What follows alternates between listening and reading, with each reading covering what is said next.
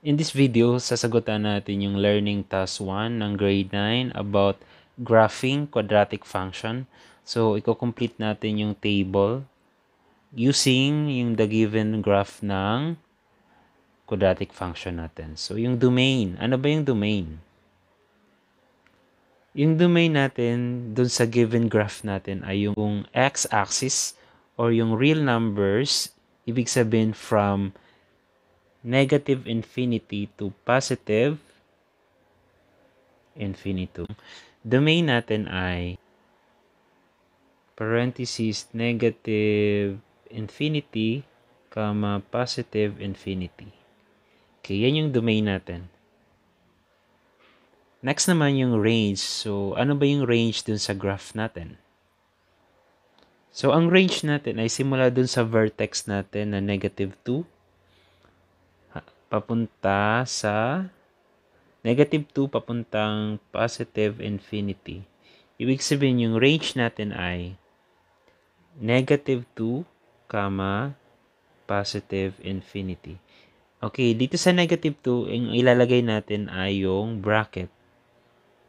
Ibig sabihin ng bracket, included yung negative 2 dun sa range natin. Infinity, positive infinity, gagamit tayo ng parenthesis. Ibig sabihin sa positive infinity, gagamit tayo palagi ng parenthesis.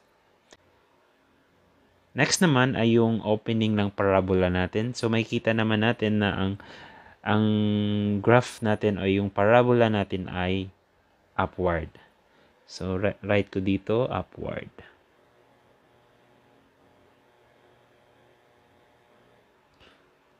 Next naman yung vertex natin. So yung vertex natin ay yung pinakapuwet, sorry sa language ko, yung pinakamababa kung saan nag-curve yung parabola natin. So yung coordinates natin ay 0,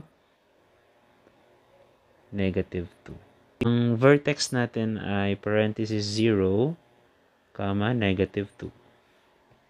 Okay? Next naman ay yung axis of symmetry natin.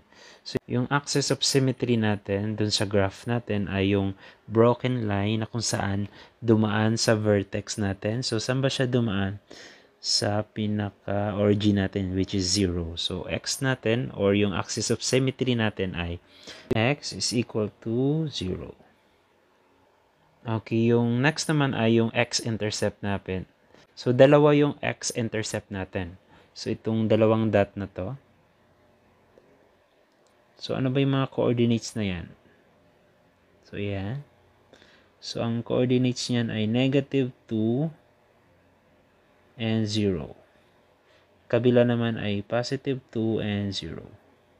So, ibig sabihin, x-intercept nila ay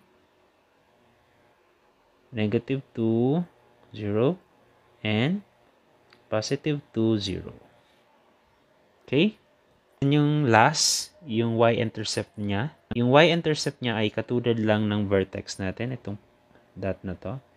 So, ang coordinates niyan ay 0, negative 2. Okay? I hope may natutunan kayo. So, don't forget to subscribe, like, and share na din kung meron kayong natutunan sa lesson na ito.